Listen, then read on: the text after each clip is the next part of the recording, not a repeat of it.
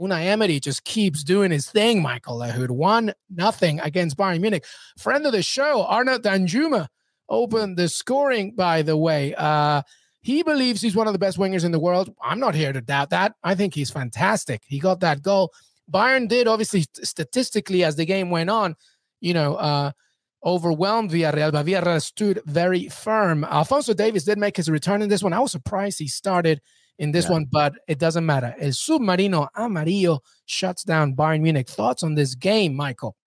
I just want to start by saying good evening. He doesn't mind it. I couldn't help it. When we were doing the preview show for this game, this in the Liverpool game, I thought about less than the Liverpool match, but this game was definitely one of the trickier and trickiest ties. And for a Bayern team coming off a 4-1 win, when I saw the lineup, I could not believe that Leon Goretzka was on the bench.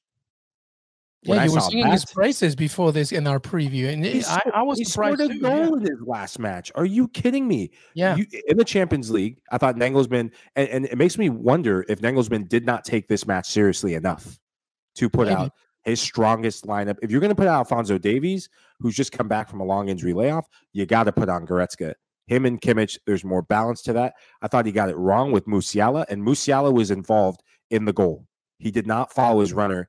Look at the players we're looking at Bayern, first of all. I thought their left-hand side was a problem for them. Alphonso Davies, as good as he is going forward and his recovery speed, he looked like a player who was trying really hard to make a stamp on the game. Yeah, it was his first game back after a while, and you put him in a quarterfinal of the first leg. It's a little questionable.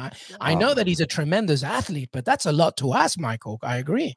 Absolutely. And when you look at that left-hand side, you have Coman, Musiala, and Davies, and what I thought Villarreal did really well was they utilized Lo Celso. Lo Celso, hey, what he couldn't do at Tottenham, he is definitely doing at Villarreal. He's finding ways to impact the match. And his run in behind, he plays it wide to Gerard Moreno, Moreno, my word, what a player. Big striker. But how about that Neuer? He intercepts Neuer's attempted pass, and he almost does a ridiculous goal from beyond his own half. Almost. Moreno's a tremendous player. Amazing. What I thought was interesting, Michael, was when I'm looking at these stats, Bayern Munich, like I said, they had 22 shots, but from that, only 4 on target, right? So you could see the philosophy there from Unai Emery. He's like, look, Bayern's going to come at us.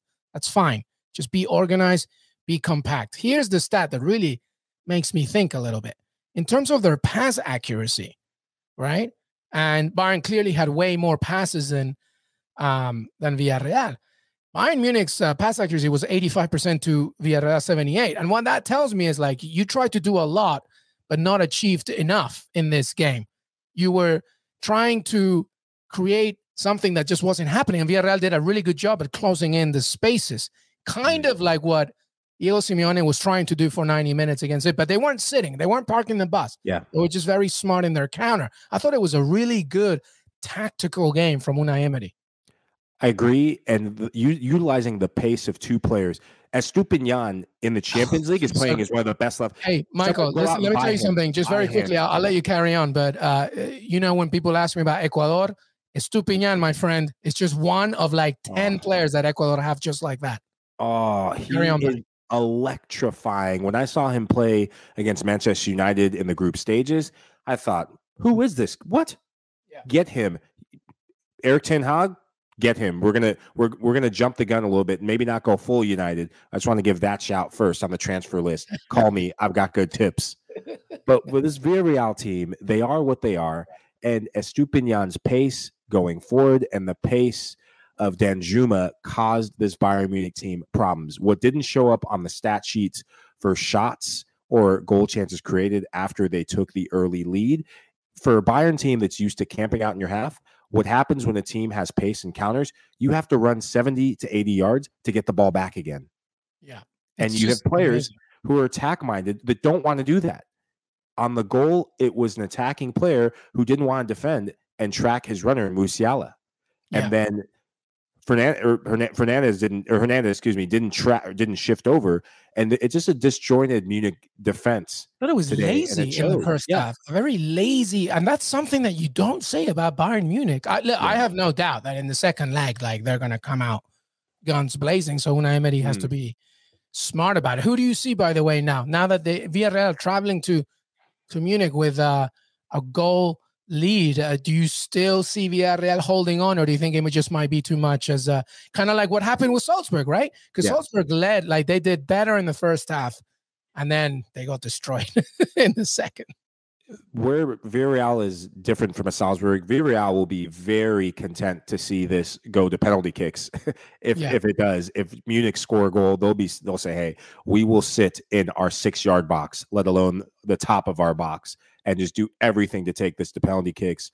What makes me question Villarreal's chances is they had 3, 4, 5 chances to get the second goal. If they got the second goal, then I think they probably could have gotten a third goal, because Bayern were playing that poorly for most of the match, and they had half chances.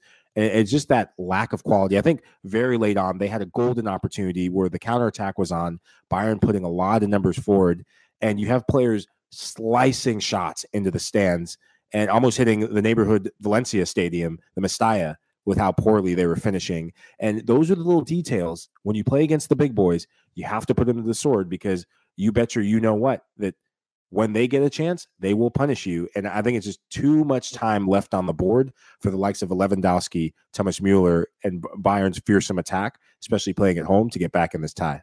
Yeah, no, that's a good point. Villarreal really needed to.